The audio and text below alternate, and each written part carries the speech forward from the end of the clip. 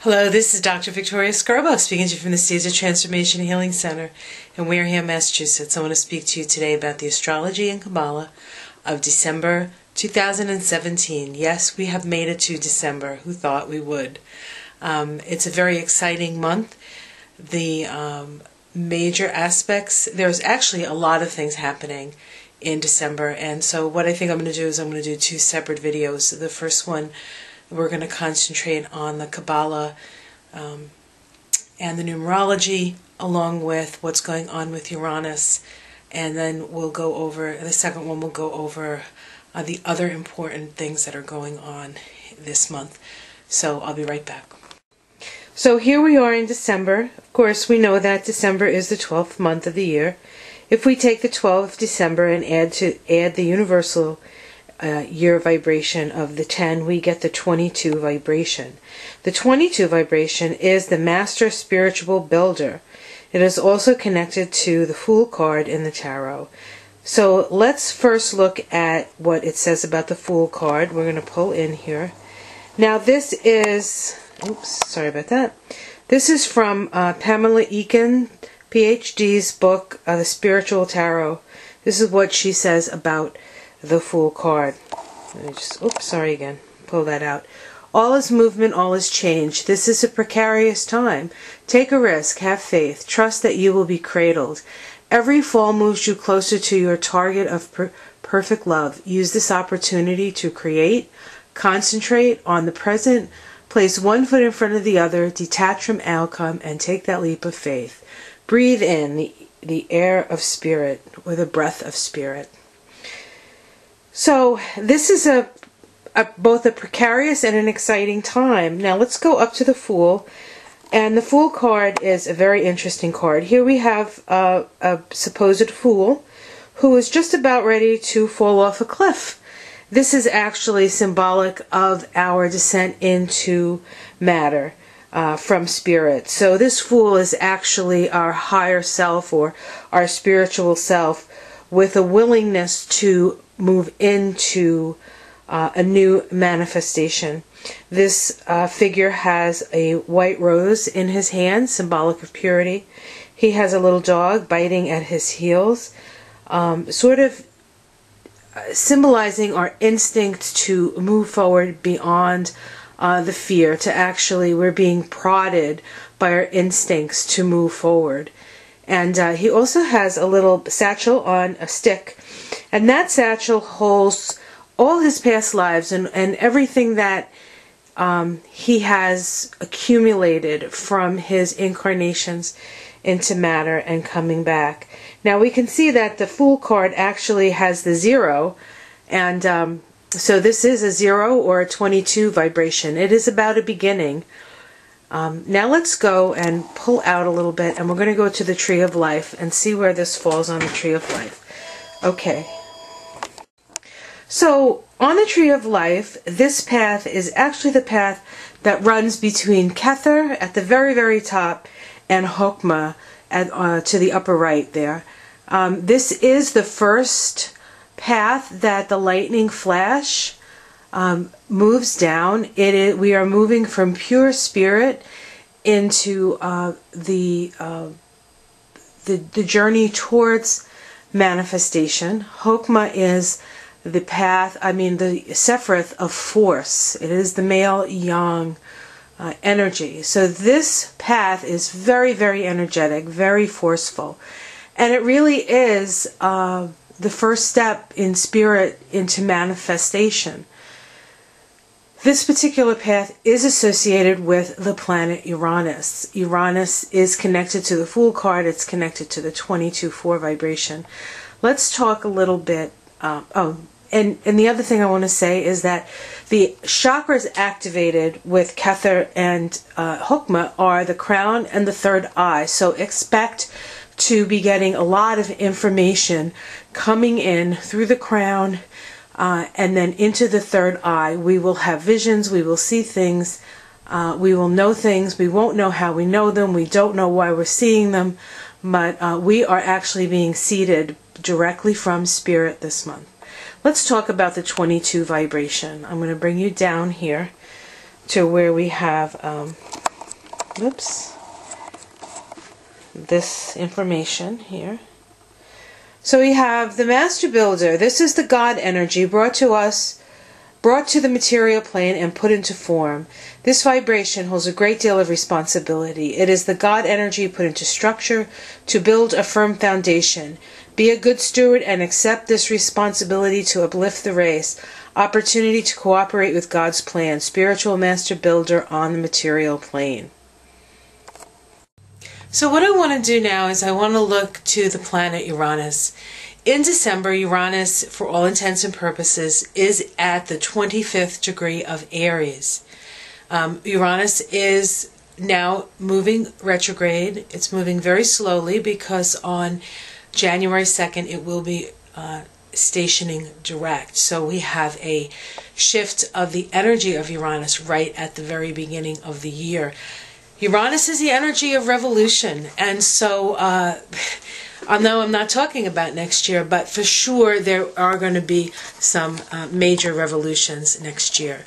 So let's talk about the 25th degree of Aries, and we're going to look, of course, my favorite book, okay, is the Sabian Symbols. 25 degrees of Aries states, okay, there we are. The possibility for a man to gain experience at two levels of being, the revelation of new potentialities. The individual is truly on probation.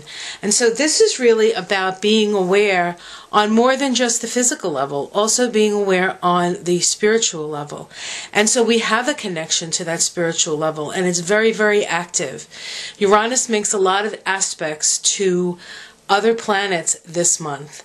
And the first aspect that it does make is the most difficult, and it is Mars opposite Uranus. And we're going to take a look at that. So I'll be right back with that. Okay, so here are some of the major aspects. On December 1st, we have an opposition between Mars and Uranus.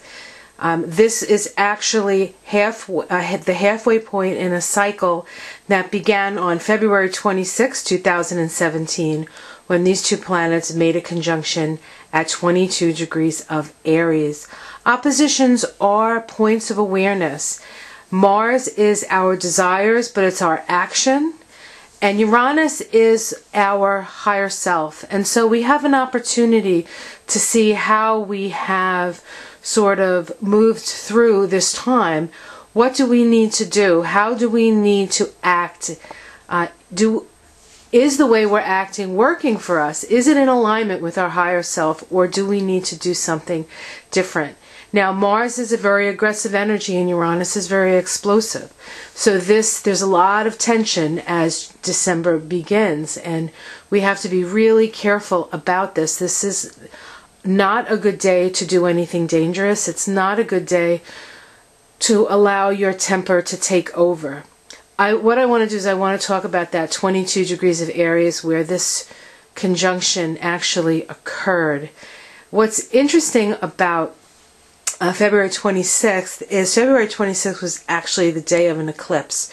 And so there was a lot of power in that day to begin with, and then add the powerful energies of Uranus and Mars.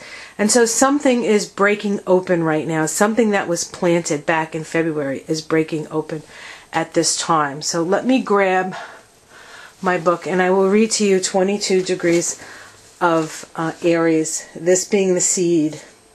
The gates of the garden of all fulfilled desires. The keynote is abundance made possible by human togetherness and cooperation. And the key words are cosmic optimism. This is very interesting because I think the most important and most telling part of that was the idea of cooperation.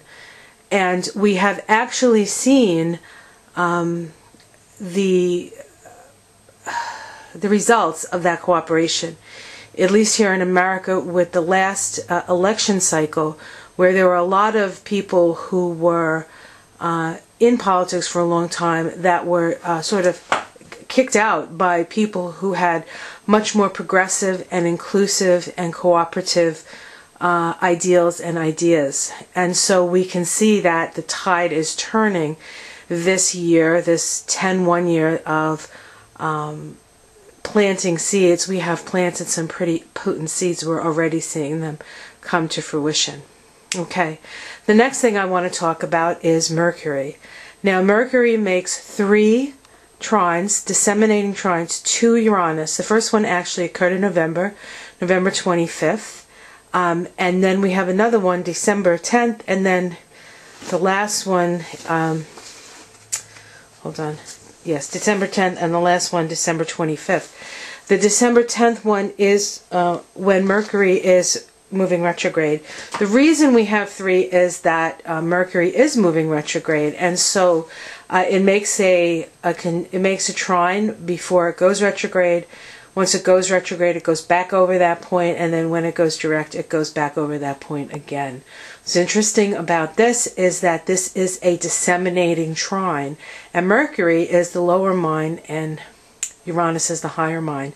So the higher mind is informing the lower mind. This is a point of harvest, and this was actually part of a cycle that began in March 26th, about a month exactly from the time we had the conjunction between Mars and Uranus. Here we have Mercury and Uranus, and this occurred at 24 degrees of Aries, and I want to read 24 degrees of Aries to you.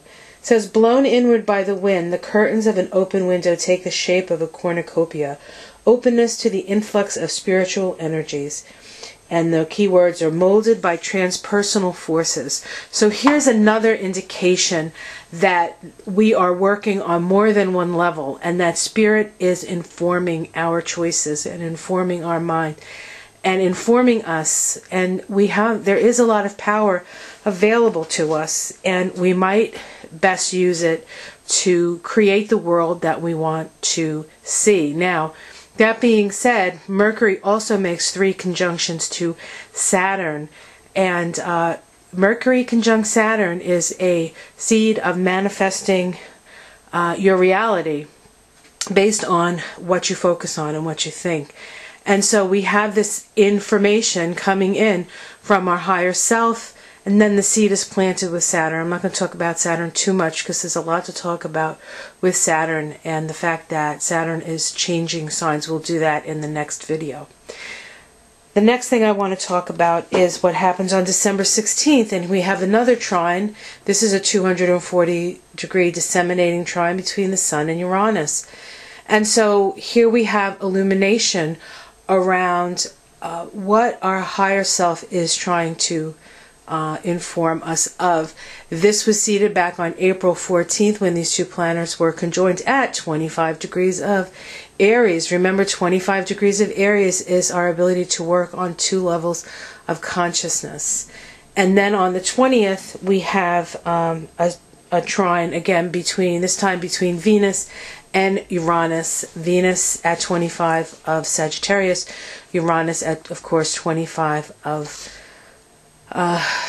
Aries. This is another disseminating.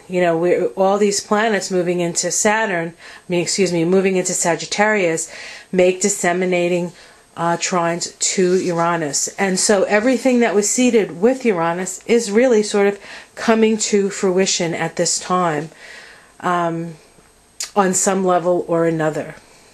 So this was actually seated, I'll bring it down here. This was seated back June 4th, 2017 at 28 degrees of Aries. 28 degrees of Aries, a large audience confronts the performer who has disappointed its expectations. The necessity for mature preparation and self-criticism. And the key word here is responsibility. What's interesting about that is that Venus is the planet of the feminine.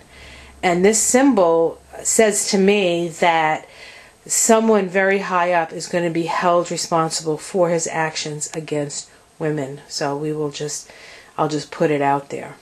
Okay, that's what I think that this part of this this configuration is. So I think that's what I'd like to say about Uranus and this month. We are being informed by higher spiritual energies.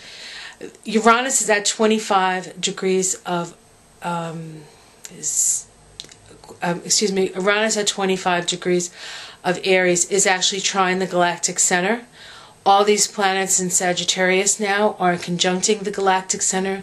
The galactic center is the center of our universe. It's where all the stars are born, so in our galaxy. And so it is sort of the light that shines its way into the darkness so that we can find the light within and shine it forth.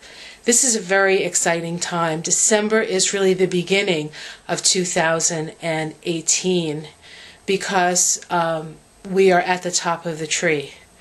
And so a lot of the energy, a lot of the things coming in, a lot of the realizations that we have at this time will further extrapolate and further grow next year. So it's a very exciting time. I will be back to talk about the rest of December because there's a lot of other things going on that need to be spoken about. I don't think I'm making English sense here, besides Uranus, but I wanted to talk about Uranus because that is the path being activated on the Tree of Life. I'll see you again soon. Ciao.